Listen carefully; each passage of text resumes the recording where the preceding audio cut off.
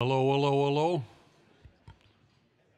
As Bobby said to the man with the 3 heads, hello, hello, hello, hello, hello, as he said to the man with the 5 heads. So I hope everyone had a nice lunch, and it's time now for my presentation.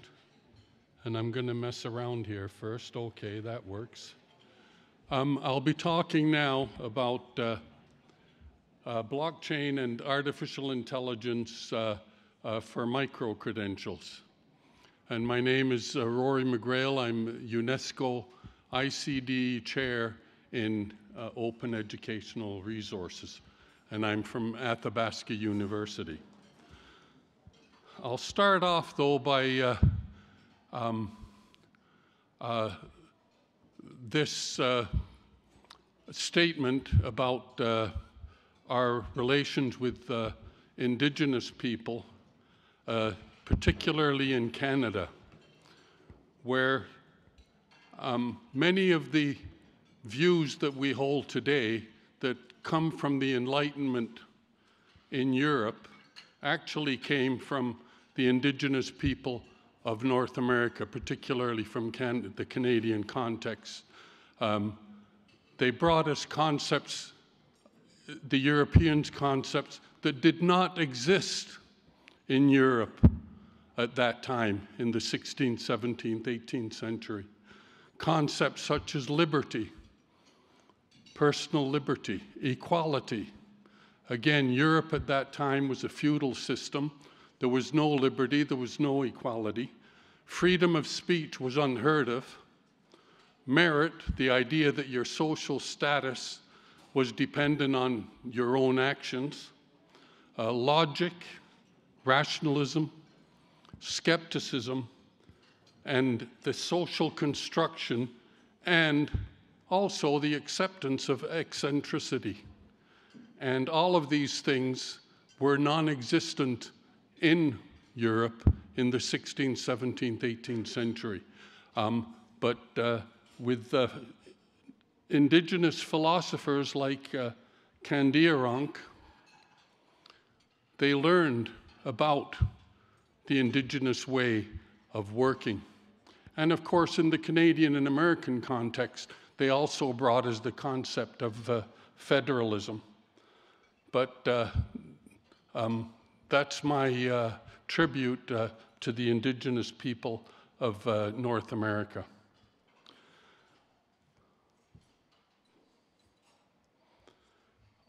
All the slides I'm using today are under a CC BY license, except where otherwise noted. However, some of the images are under fair dealing or fair use.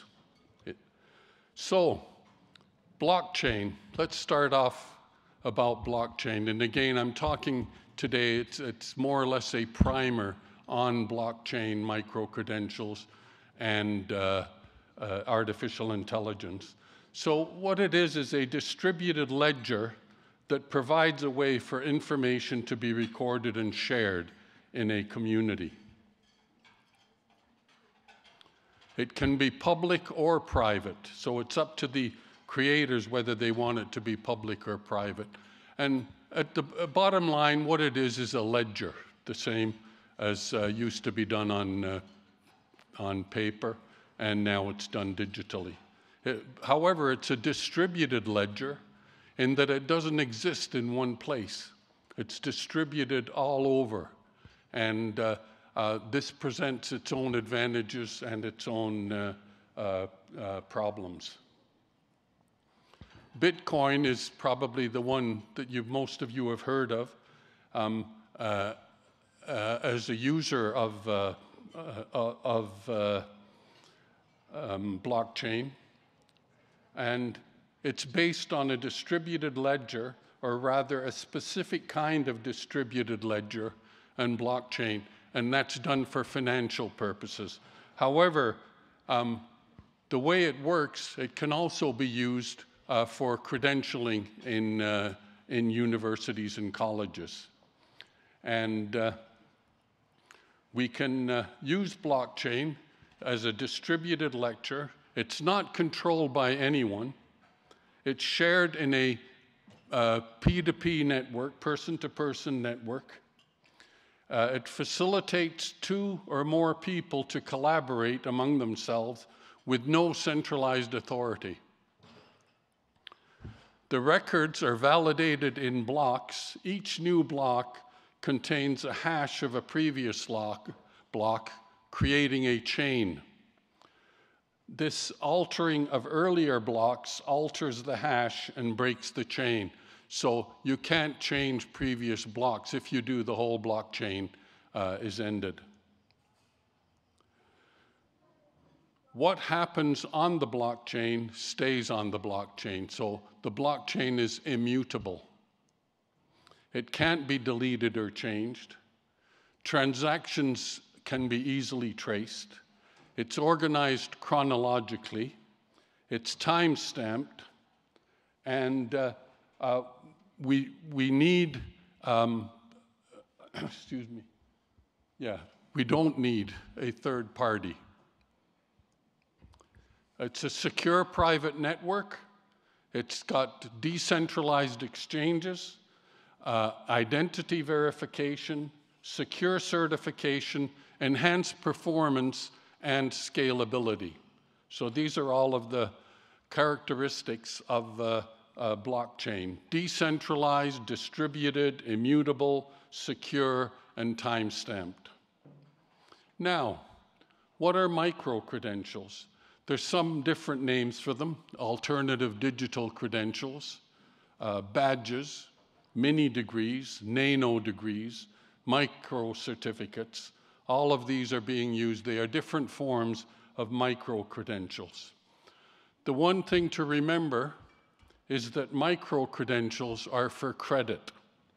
If not, they are not. If they're not credentials, then they can't be micro credentials. They have to be credentialed in order to be seen as a micro credential. However, employers use them to get qualified workers. They can tell by a micro credential that an employee has mastered certain skills. Students, it helps them to increase their knowledge, their skills, and of course the society benefits. There's economic benefits when people increase their skills. Blockchain plus badges equals rocket fuel for verified, trusted credentials. Certification transcripts. The present systems are cumbersome and inefficient. There's an inability to provide a certificate is serious for students, and digital systems can help to solve this problem. It's the micro-credential is the death knell for the embossed transcript. So everything is going digital, and blockchain with micro-credentials can assure the veracity of the credential. And the credentials can be stackable, and the whole idea of the micro-credentials is you work in small chunks and you gradually build up, you stack those credentials up until finally you can get a diploma or a degree or a higher credential. So the certification by blockchain,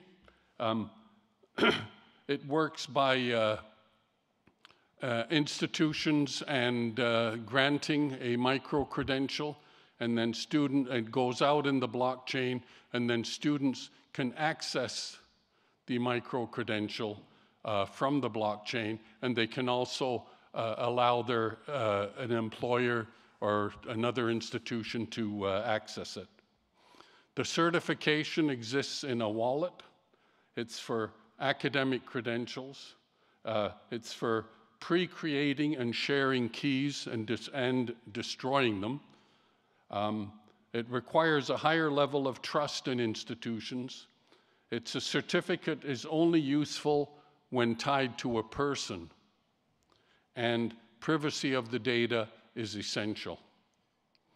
The ownership and control belongs to the individual, and this is the big difference between certificates today and what we're talking about with blockchain supported micro-credential.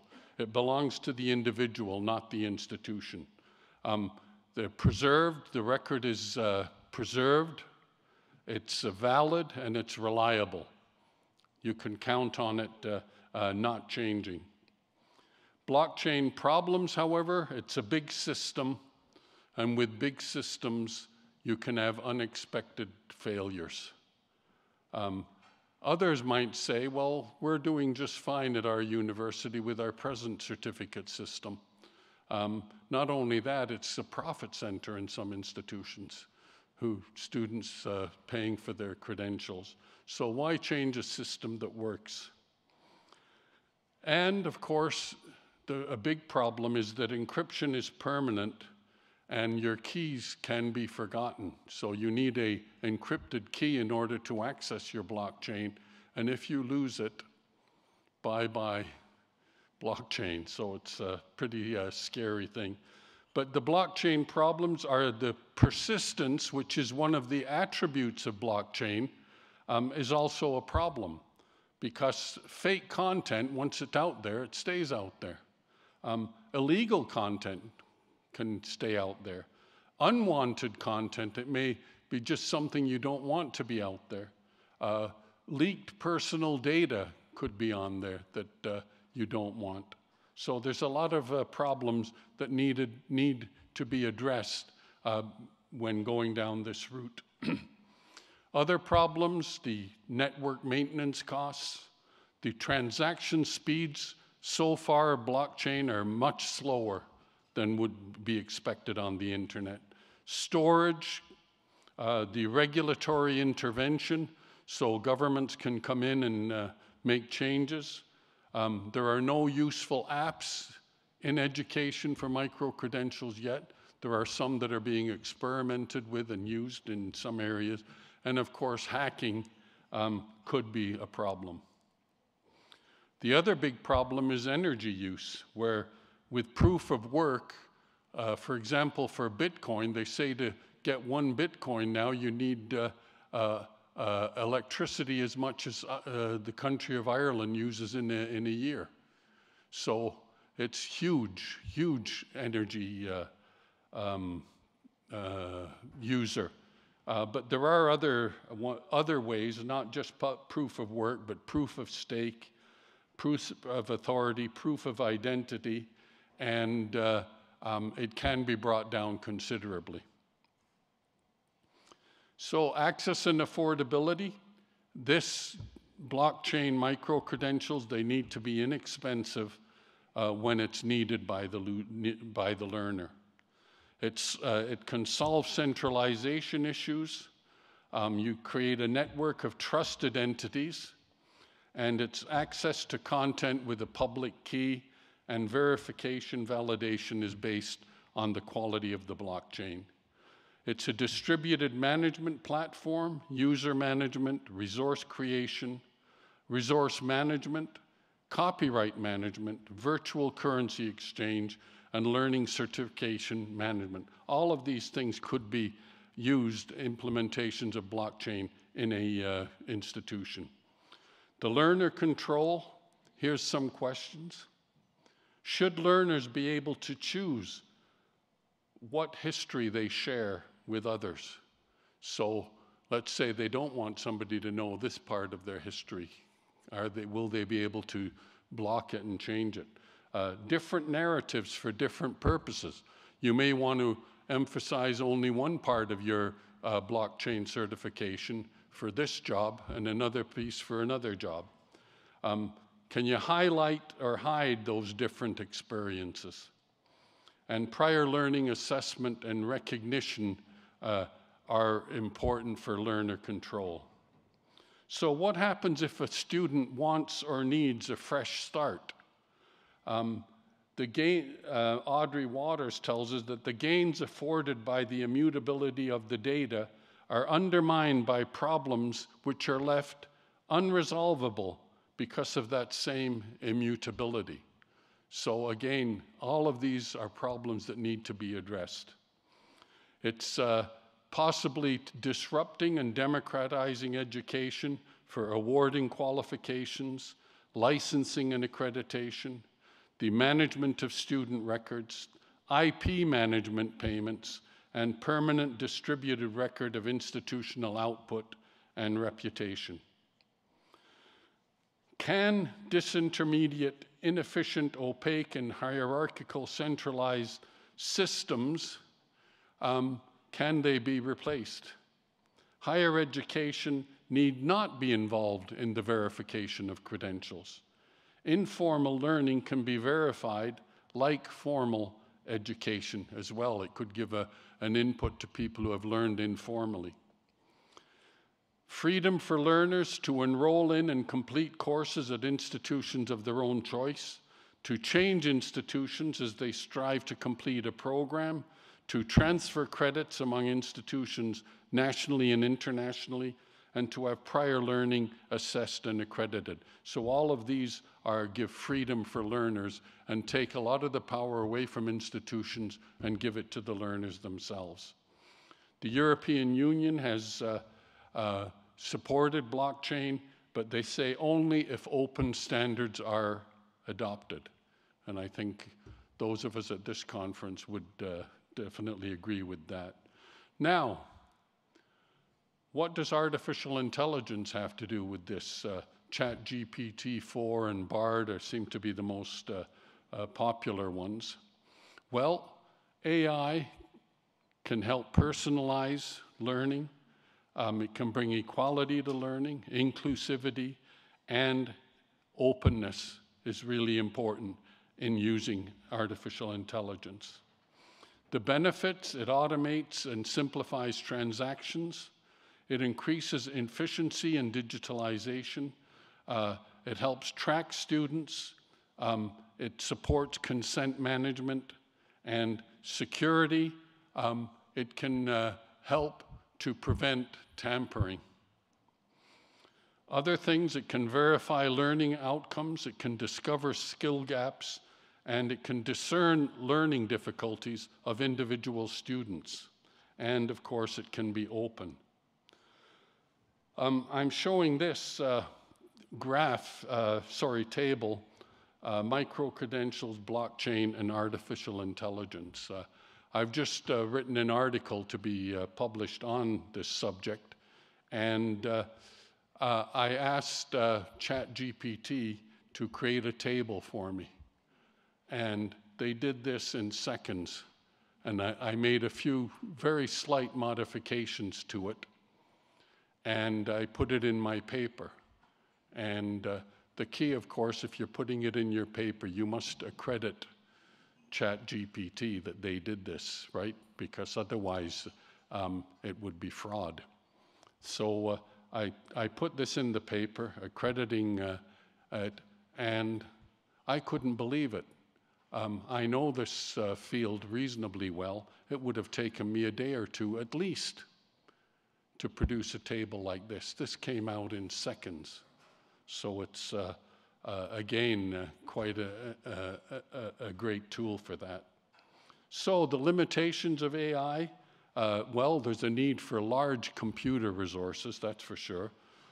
Ethics and the broader context is, we've got to be looking at that, because I found if you see anything that's politically controversial, you will see right away that it has a bias, a very strong bias on it. And of course, human control. How can the humans ensure they control these machines? And this idea come up recently, is that blockchain can be used as a kill switch for AI that gets out of control. So there's a number of people working on this now, and it might be one of the possible solutions to AI going rampant. And IBM Skills Build has a good a jargon-free explanation of how AI large language models work, and I recommend looking at. IBM is committed to training 2 million AI learners. for free. And I'll finish up with this statement. Every day, computers are making people easier to use. Everything you know is wrong, and if you're not confused, you don't understand. And remember this, technology won't replace teachers, but teachers who use technology will probably replace teachers who don't. So I think that we all have to have a good grasp of artificial intelligence, blockchain, and micro-credentials, because they're here, they're coming, and they're coming very quickly. So thank you very much for your attention. I'll open it up for discussion if we have time. Do we have time? Questions? Rory, do you know any examples of blockchain being used in these ways for micro-credentials? There's a few. The island of Malta, which calls itself the blockchain island, they've experimented with it. There's some, I think, the Université de Trois-Rivières and some others in Canada have been experimenting with it. But again, it's all at the very experimental stage at this point. There's not been a really top commercial or institutional use of it to this date. So it's something like AI that's coming. And I see that all of these three things can work together. Yes, at the back. Yeah, so in a micro-credential blockchain system, who would you envision running the full node? My concern would be that if the student's not running a full node, they don't actually have a record of that thing. I think that has to be worked out. That's one of the problems is the institution can't control blockchain once it's out there. The individual has control over with their own keys. And so that could be a good thing and it could be a bad thing, because institutions also need to control to verify the credentials. But I think that once it goes out on the blockchain with their imprimatur on it, then it's static, it's going to stay that way. You cannot change it. You can add to it, you can't change it. So they could have some assurances that it'll be a valid credential, no matter how the students use it. As long as they don't lose the key. Any others? Yes. Question. To what extent do you think the recent, let's say, difficulties within the cryptocurrency world has contributed to skepticism about blockchain? I know that cryptocurrency and blockchain are not the same thing, but has there been increase of skepticism about the technology because of all of the problems that have been experienced? Yes, for sure. It's increased skepticism, and I didn't get into that Bitcoin, the money part of it, and I was thinking about it, and I was going to invest in this company in Vancouver, and then I found out it was a total scam. And I'm glad I didn't have the guts to go in and actually buy some. And you see this guy in the Bahamas now who, I mean, you're talking about, what, hundreds of billions of dollars just disappeared. So there's definite reason for skepticism with it. And so we have to take that into account. And I've noted that as one of the problems. And the other thing of the poor guy who lost his key and he bought his Bitcoin at a few cents each, and now they're worth tens of thousands of dollars. So there's definite reason to be skeptical about it. I would advise extreme caution to any institution going into it, and go slowly. And I think what I've learned in my many years of working with technology is institutions are best not to go first. And when I was younger, I was very impatient and saying, look, we should be going down this path or that path or another. And you find out that if you wait, it becomes really easy 5 years down the road. We went with mobile learning, using mobile devices for learning at Athabasca in the year around 2000. And at that time, nobody was really into it. I got into a research project with Nokia, which doesn't exist anymore, and a group in Ireland, and we looked on mobile learning.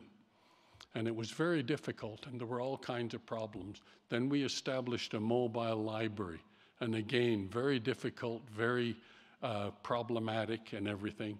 And we tried all different types of mobile devices, but when the iPhone came along, that's when it all changed. It was 5 years down the road from when we'd been doing all this work, and I realized, wow, you know, now's the time to really get into it, because now you can do all kinds of amazing things with mobile devices.